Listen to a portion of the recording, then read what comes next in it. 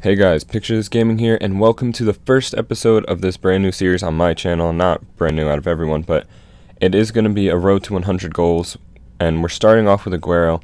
I'm going to do this with multiple players. I'm going to keep doing this series until FIFA 16 comes out, and then I'll probably start it on there as well.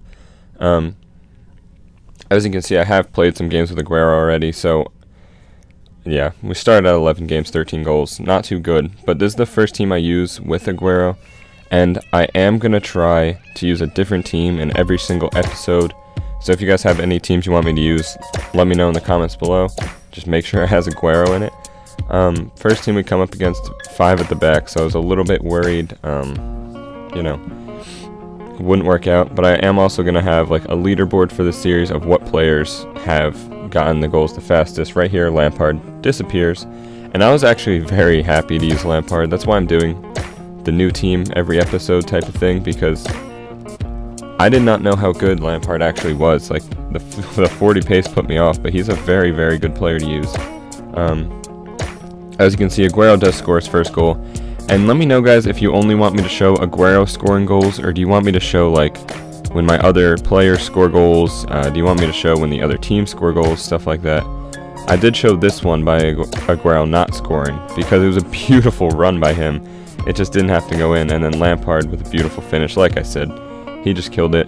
That is how the first game ends. Agüero with 2 goals in the first game, not too bad. Although, I don't really want this to go on for 50 episodes for just Agüero. So, hopefully we can do a little better in the second game. And I am going to have... I did change the team up a little bit right there. I don't know why I only put it so quick, but I basically took out Lampard and Silva and put in Carzola's normal card and Diaby. Just to put in a little more defensive-minded player. This game we come up against 2 legend strikers, so I was very scared that I was going to lose, but right off the first goal, which Tevez did score in like the 4th minute, we get the ball to Agüero, and beautiful long shot. And I'm very happy with the first player I used. And he does quit in the 8th minute, so I decided not to count that as a full game. And you'll see why, considering the next game I play. But what do you guys think I should do for rage quits? I really don't know what my rule should be. This is the 3rd team we come up against, but we are going to count this as the second game also. And look at these players. There's only 3 normal players, and all of them have almost 90 pace or more. But Barbo does break down that right wing, and it was a very easy goal to score just because Barbo just outran that fullback. Actually, that might have been one of the center backs, I'm not sure.